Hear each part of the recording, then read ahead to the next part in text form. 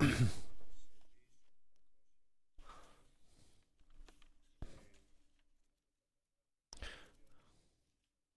the grace of Christ, let's go to the Gospel according to Mark chapter 4. Chapter 4 of the Gospel according to Mark.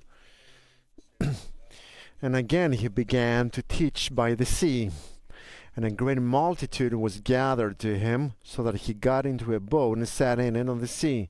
The whole multitude was on the land facing the sea. Then he taught them many things by parables, and said to them in his teaching, Listen, behold, a sower went out to sow. And it happened as he sowed, that some seed fell by the wayside, and the birds of the air came and devoured it. Some fell on stony ground, where it did not have much earth, and immediately it sprung up because it had no depth of earth. But when the sun was up, it was scorched, and because it had no root, it withered away. Some seed fell among thorns, and the thorns grew up, it choked it, and yielded no crop. But other seed fell on good ground, and yielded a crop that sprang up, increased, and produced, some 30-fold, some 60, some 100. He said to them, He who has ears to hear, let him hear. But when he was alone, those around him with the 12 asked him about the parable. And he said to them, To you has been given to know the mystery of the kingdom of God. But to those who are outside, all things come in parables, so that seeing they may see and not perceive, and hearing they may hear and not understand, lest they should turn and the sins be forgiven them. And he said to them, Do you not understand this parable? How then will you understand all the parables? The sower sows the word. And these are the ones by the wayside where the word is sown. When they hear, Satan comes immediately and takes away the word that was sown in their hearts. These likewise are the ones sown on stony ground, who, when they hear the word, immediately receive it with gladness. And when they have no root in themselves, and so endure only for a time. Afterward, when tribulation or persecution arises for the word's sake, immediately they stumble. Now these are the ones sown among thorns. They are the ones who hear the word, and then cares of this world, the deceitfulness of riches, and desires of other things entering in, choke the word, it becomes unfruitful. But these are the ones sown on good ground, those who hear the word, accept it, and bear fruit, some 30-fold, some 60, some 100. Also he said to them, Is a lamp brought to be put under a basket or under a bed? Is it not to be set on a lampstand? For there is nothing hidden which will not be revealed, nor has anything been kept secret, but that it should become to light. If anyone has ears to hear, let him hear. And he said to them, Take heed what you hear. With the same measure you use, it will be measured to you, and to you who hear, more will be given. But for whoever has, to him more will be given. But whoever does not have, even what he has will be taken away from him. Let's go also the Gospel according to Luke, chapter 8, verse 15. Luke chapter 8, verse 15. But the ones that fell on the good ground are those who, having heard the word with a noble and good heart, keep it and bear fruit with patience. No one, when he has lit a lamp, covers it with a vessel or puts it under a bed, but sets it on a lampstand, that those who enter may see the light. For nothing is secret that will not be revealed, nor anything hidden that will not be known come to light. Therefore, take heed how you hear. For whoever has, to him more will be given. And whoever does not have, even what he seems to have will be taken from him. Amen.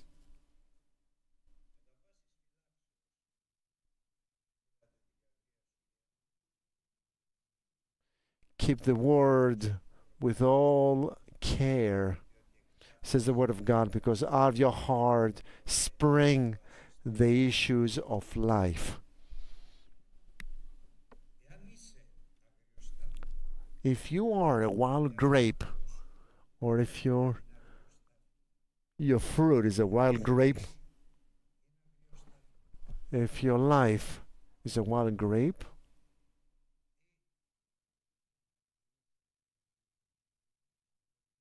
if you are a good vine that bears good fruit,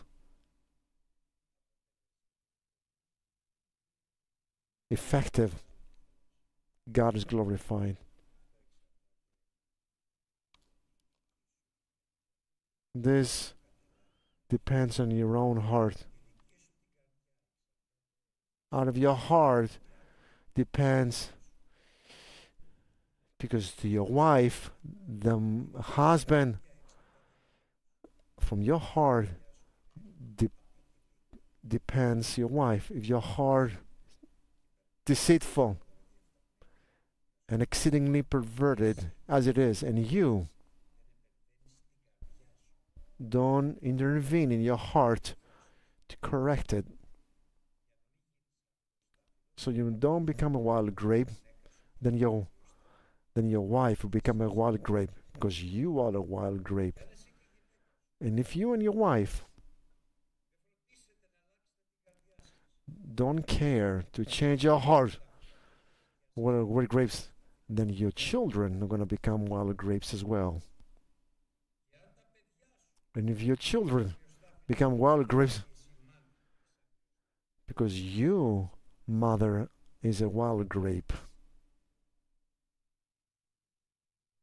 And the Word of God says that resolute yes and amen. Doesn't say this to scold us, but it shows us to show us the way to return or repentance of salvation. And I, in all those situations, and I have to say today, confess, and ask the Lord, will I be in the rapture of the church? And the answer was negative. And I started to search on, and I was looking for this, and I was asking the Lord. He said no, and I kept searching out. I was asking the Lord. He kept saying no. I searched on. I was searching out, and I was here fine. I was confessing. I was pulling. At some point, the light of God came, and He said, "Now you are in the rapture, but remain like that." To whom? Do you know to whom He was saying this? He was saying this, that I had absolute trust in my sanctification. Of course, I would say I'm to be blamed for many things, but I had absolute trust because I love the Word of God. But brethren, it's not just to love the Word of God, but also to walk in the Word of God. It's not the great sins, because I couldn't find great sins, but it's the little foxes that eat the fruit, and the vineyard becomes fruitless. It's also the thorns and the briars that ruin the fruit and make it wild grapes. May God preserve us. May God preserve us. It is expedient to draw near to God as guilty and ask Him, Lord, what do you want me to correct? And God, because He wants to correct you, He's going to tell you, but know this, good brother, but your wife is a wild grape, because your heart is a wild grape and your children are wild grapes. A wild grape. Your environment is wild grapes because you're wild grapes. I'll say this, we're wild grapes. What matters now is to find healing We have diagnosed ourselves. Now we need healing. And the healing is two things. Watch out for what you hear. And watch out how you hear. Then you're going to understand everything. You're going to understand what you hear all day. From the internet, from TV. What do you hear all day? If you hear the word of God, then you enter into correction. If you hear other words, interesting, then you enter into the wild grapes. Now, we should not comfort and strengthen each other, but more importantly, is to be under the rebuking of the Holy Spirit. What do you hear? From the morning till night. What is that you hear? What do you hear in your car? In your house, what do you hear? When you speak, what do you hear? If you hear the word of God is the power of God that saves those who believe it. Then the Lord will do even greater things where you think, believe, and hope. He's going to do even more according to the power that works in your heart, the receiving word of God. And the second important point is how you hear. With the measure you hear the word of God, with the same measure of interest, God will act on your behalf. If you hear but think other things, you hear, but how do you hear? If you hear well, but you don't pay great attention, watch out. Then he's not going to pay great attention to your life. But you have the gift of prophecy. You're preaching. It matters not. You know how many preachers not going to make it to the rapture of the church, or how many prophets. You know how many miracle workers are not going to make it to the rapture of the church. If you never miss church service, what is this now? To come, what? Don't you understand that you are a wild grape? Church starts at 10. You come at 11:30. Don't you understand that your fruit is going to be bloody?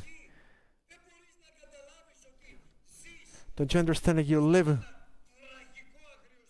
like a tragic wild grape?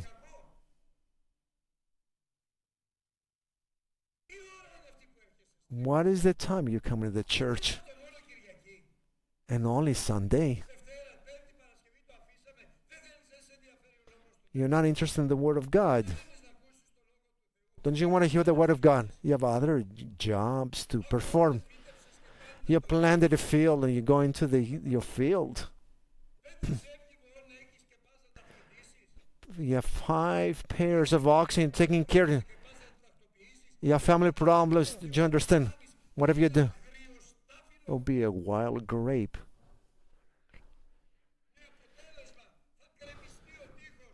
And the wall was going to come down. The hedge will be consumed. Your life will be trampled down.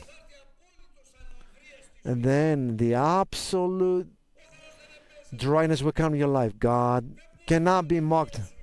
We can't play Christians, neither the church. Either we're disciples of Christ, or we are disciples of this world. If either we're going to have good grape or we're going to produce wild grapes, and it's a pity or a sin have children, and to send my children to the devil, to the perdition, and not to care, and not to care. The time will come that we'll be crying if today we don't repent. Remember today. Repent cleanses all sin. Remember the king of Nineveh. When Jonah said to him, in 40 days, and the city will be destroyed. He said, maybe the Lord will pity me. I will fast. I will repent. I will not drink or eat. No, my animals. You're perishing, brother and sister. We are perishing, brethren. Our life is perishing. What time is the morning you come to church? What did you come to do at the church? Did you come to hear the word of God? Did you come for the Lord? Did you come for the rain to visit you? No, you came as a joke. May God preserve us. May God preserve us. We're not fooling around. Whoever sows in his flesh will reap eternal corruption. Whoever sows the Holy Spirit, it means I'm ruled by the Holy Spirit. I'm directed, led by the Holy Spirit. I live by the Holy Spirit. And God, what is He going to do? He's going to bear eternal life. Whoever sows the Holy Spirit will reap eternal life. I want all of us to reap eternal life. But in order to repeat eternal life, we all have to repent. We all have to return to God.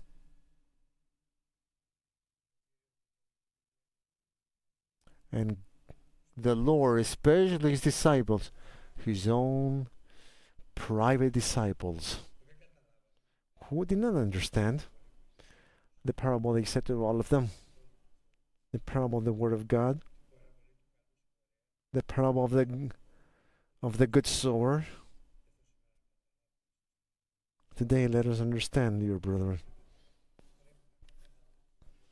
Help me understand, Lord. I have to understand. He says, let me tell you, the sower went out to sow his seed today. Today, these words are not my words. I can confirm that to you. I can say that with all the part of my soul. It's not my message. I will never dare to say those things. And God knows this. It wasn't the power of the Holy Spirit and within me. God knows how much cowardice I have within me, and to say, but it's God who gives us to say, to tell. A sower went out to sow, but your heart, what a condition is it? Out of the abundance of your heart spring the issues of life. Your heart is filled of complaints, trembled down, it's full of anger, hardness. How is your heart? You can't forgive. You can't humble yourself. You argue with other people. You have opinions and views. You have knowledge. You're so important. And you know more than others. You know things that exceed the Word of God. What is those things that you're doing? Why are you doing those things? Why did you do those things, King of Nineveh? How did you live your life like that? In 40 days, all Nineveh will be destroyed.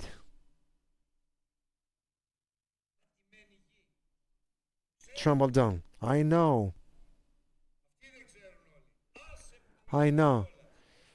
It's them who don't know. They know how right I am. They don't understand how righteous I am. And the Word of God falls, but it's useless because Satan comes and takes it away. Because the heart is hardened in arrogance. The spirit is wild in pride. Not wild grapes. Bad wild grapes.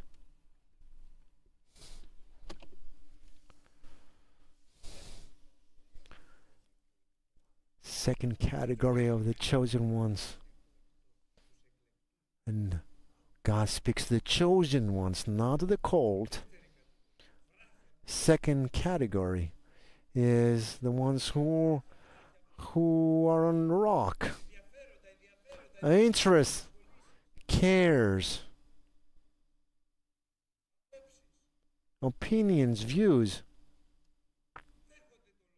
They receive the Word of God. The Word of God grows, springs up, but it doesn't bear fruit because the heart is full of rock. Their life is wild grapes. His personal and the church love. Instead of building, they're offending. Instead of serving, subjugate. Instead, on the first difficulty, the first persecution, they dry up and they leave. And the third category of the chosen ones of God. And unbelief. We believe, we're all chosen ones because we're the church, we're the children of God who made decision to walk and live under the will of God.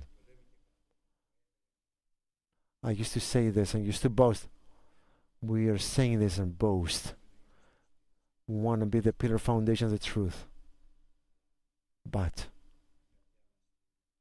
our hearts filled through of thorns and briars, useless things, pursuits, ambitions,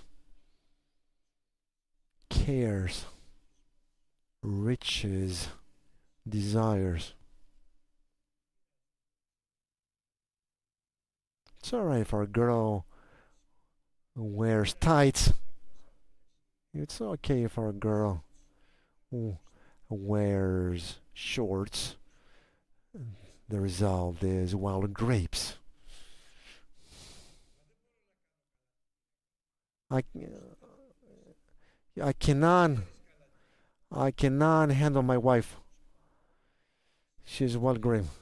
You don't know yourself. You never had authority with the fruit of the Holy Spirit. My children not doing well. It's your heart. My brother doesn't understand a thing. It's your fault. How beautiful it is to go to the Lord and to say it's my fault. As the king of Nineveh went and said, it's my fault. It's not my people. I will repent. And if you repent, and if you are the head, everybody will repent. And if you fast, everybody will fast. If you seek, everybody else will seek. Hallelujah.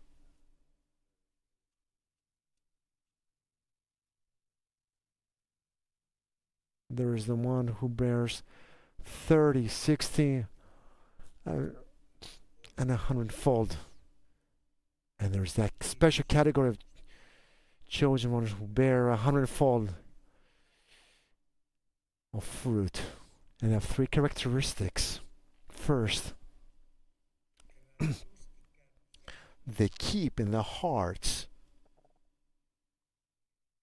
which is a good soil, the Word of God.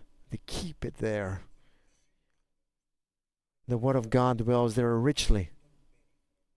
They don't despise it. Because we've heard all things many times. It's the category of people who keep the word of God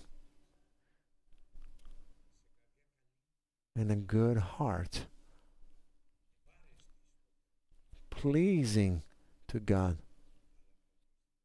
and they keep the heart in a good soil. You know, there are vines. We had a vine once that was a very good ground. It had the best produce. My dad used to prune it, but on its own it would produce very good fruit because it was in good soil. He took another vine. Didn't have such good soil. He used to prune that too, but it wouldn't produce such good grape. And whoever has farming knowledge, you understand what I'm saying. I had gone to Ukraine, and I saw some really good soil. It was black, it was rich, fertile soil. Whatever you will plant there will grow really high up. Is my heart like that? No, it's not. But God can make it like that. Well, that's a great secret of the blessed Christian. God may change everything, may give me hundredfold soil. He may grant me a rich heart, not rich in praise, rich in the presence of God. And that heart bears fruit 100-fold, but in patience. We have need of patience in order to do the will of God. Without patience, we cannot do the will of God. We need patience in order to perform the will of God, and then we'll enjoy the promises of God.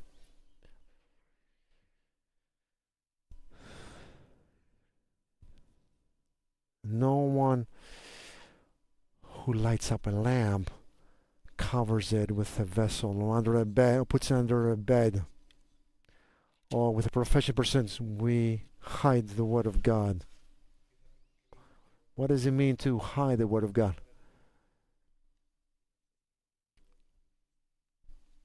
It means that we kept the word of God and didn't deny the name of the Lord. We don't hide. God is going to bless our word. Neither under a bed. Rest. Good times. Fleshly desires. What do we do with the word of God? Whoever lights up a lamb, puts him on a lampstand in order to have good fruit and for that fruit to remain, for people to see Christ, to evangelize people with your testimony of your life, for God to be glorified in your life, God to be pleased in your life, because He sees your interest for the Word of God.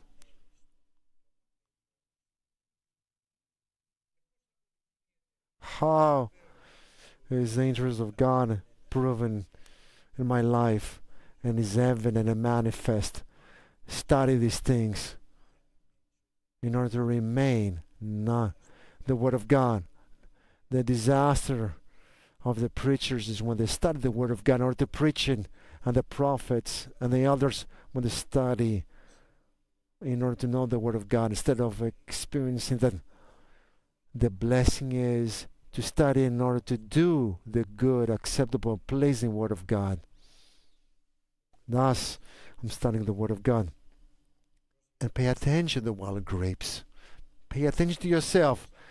Pay attention to the sound doctrine, not to turn to the left or the right. Then it will be useful to God. For yourself, you will save yourself, and you are going to become a wild grape. Your wife. Thus, I'm saying I'm at fault for my wife, and you are at fault for your wife. We are at fault for our children. I am at fault for my brethren. It's your fault.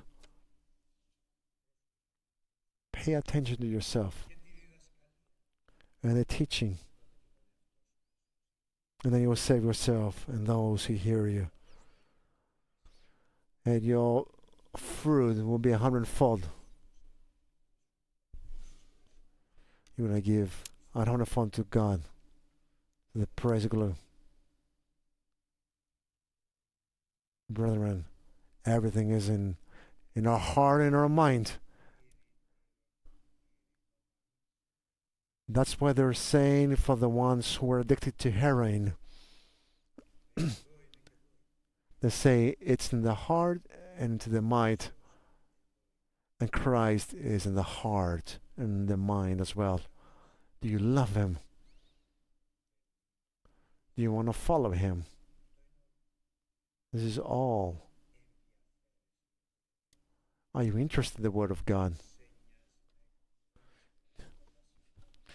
Are you interested to fulfill the Word of God and the will of God in your life? Then will bring heavy rain in your life.